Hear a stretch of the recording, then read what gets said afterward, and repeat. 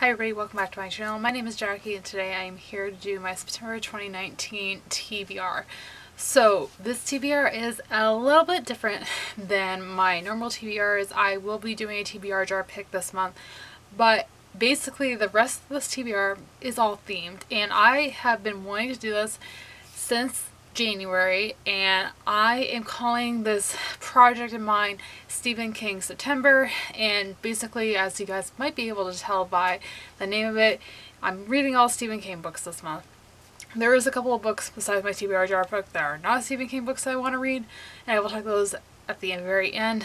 But yeah, I have a ton of Stephen King books. He is one of my favorite authors, and one of my goals for this year was to read half of his work. So I'm going to try to achieve as much of that as possible in the month of September, and that's why I'm doing this TBR. So without me rambling on any further, let's jump right in and get started. So the first book of Stephen King's that I plan on reading in September is The Stand. This is a classic piece of dystopian literature. You guys know, if you've been following me for a while, that dystopian is my favorite genre. And this is a book that I wanted to pick up by him since I got into King's work last year. And I don't know much about it because it's dystopian and it's King, and I typically go into his novels not knowing anything.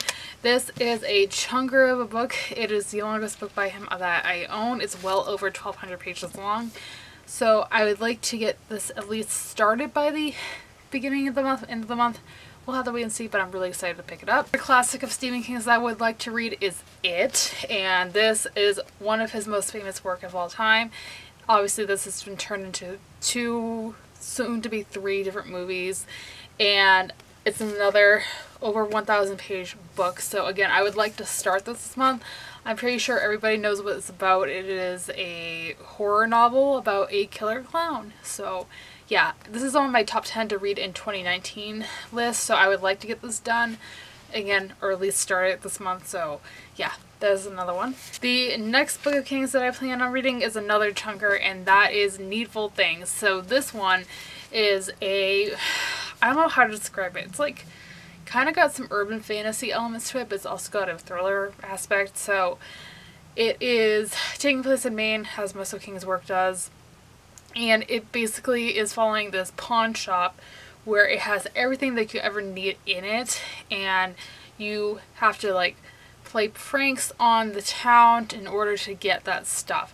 So the reason I picked this up in the first place is because, number one, I heard really great things about it, and number two, is on a video recommendation that I will go ahead and link down below about books by Stephen King that are perfect for Slytherin house, which is my Hogwarts house. So I figured I'd pick this up. Again, it's another long one, but I can't wait to read it. Next, we have Different Seasons. So this is a short story collection by Stephen King, and I know only a couple of stories because one of them has turned into a very famous movie, and that is The Shawshank Redemption. I saw this over at Chelsea Darling Reed's channel sometime last year, and I have actually never seen The Shawshank Redemption, but I have heard really great things about the movie, so I want to check out the short story before I do watch it. So yeah, that's one. We have On Writing. So this is a very well acclaimed book of King's that's all about his writing process, how he writes, how he comes up with the story ideas.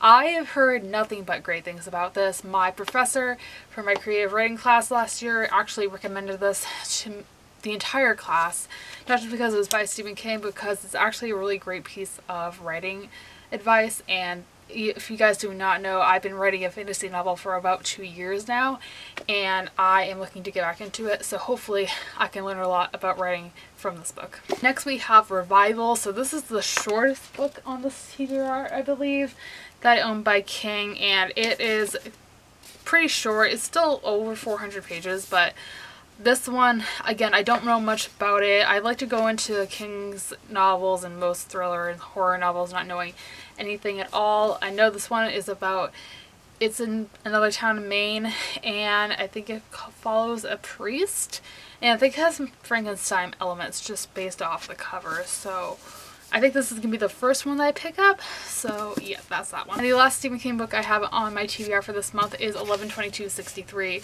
And this is another huge book. It is not as long as It and The Stand, but it's a chunker. And this one I've been hearing so many great things about for a while now, and this ironically was the first Stephen King book I picked up when I wanted to start reading his stuff last year. I picked up the audiobook from my library. I unfortunately had to return it by the time I actually started it, but I went on to read Mr. Mercedes, which was one of my favorite books of last year. And yeah, I just want to give this a second chance. I was enjoying the narration from what I was hearing when I did have the audiobook on me, so maybe I'll return to that this year for this, but I really have my hopes up. It's about the assassination of John F. Kennedy, and yeah, again, another very popular one that I really hope to love. On to some non-Stephen King books that I would like to read. The first one of those is Queen of Shadows by Sarah J. Maas. This is book 4 in the Throne of Glass series. This is a reread for me. If you guys do not know, I've been participating in the Throne of Glass read along that's hosted by Miss Sassy Cassie and Brittany's Bookvine. All the details are always down below for you guys. I have been a part of the live show for the past 4 books. I've been a part of the first 3 novels as well as the short story collection, and our live show for this book will be on September 19th at 2 p.m. Eastern Standard Time on Brittany's channel. Again, all the details are linked down below for you guys. So again, a reread for me. I love this series. I have yet to finish it. I'm up to the last book, so I'll get there eventually. But yeah, really excited to dive back into this. Last book I have on my TBR before we pick my TBR jar pick is going to be the Chapter by Chapter Book Club Book of the Month for the month of September. If you guys do not know, Chapter by Chapter is the book club I run over on Goodreads. The link is always down below for you guys if you'd like to come and join us. But this month we are reading House of Salt and Sorrows by Erin A. Craig.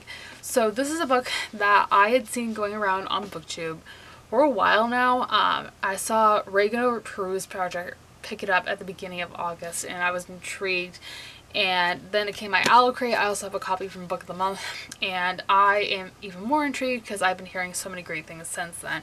So this is a YA urban fantasy novel. It's a retelling of the 12 Dancing Princesses fairy tale, which I have no clue what that's about, but basically we are following our main character who lives in a manor by the sea, and she used to have 11 other sisters, but since then 4 have died, and there's mysterious circumstances surrounding it.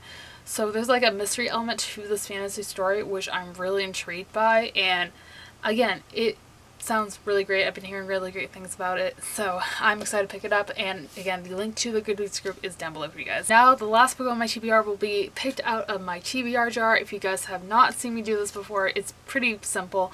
I pick one title out of this book jar every single month. I try to read it, so let's see what this month's pick will be.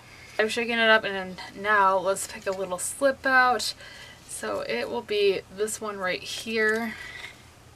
And the book that I have chosen is, ooh, I'm really excited about this one. Let me go grab it. So the TBR jar pick for this month is going to be Fantastic Beasts and Where to Find Them by J.K. Rowling. This is the original screenplay to go along with the movie franchise, and I have a feeling that I may love this, I may not like it. I do really enjoy the movies that these books are based off of.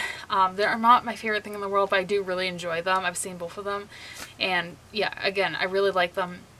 So I'm excited to read the book. I recently read the first book in the Harry Potter series in August. You guys will hear about that in my August wrap-up, which will be linked on the screen. And I just have been in a Harry Potter mood ever since. I just want to read all the Harry Potter books. So I'm excited to have this on my TBR. That is everything I have for you guys. I hope you guys enjoyed. If you did, be sure to give it a big thumbs up and subscribe if you haven't already. I post new videos every Monday, Wednesday, and Friday. Be sure to let me know in the comments down below what you guys plan on reading in September, because I would love to know. And as always, all my social media links are linked down below for you guys to check out if you'd like to follow me on any of those. And all being said, I hope you guys have a fantastic rest of your day. I will see you soon for another video. Thanks for watching, everybody. Bye!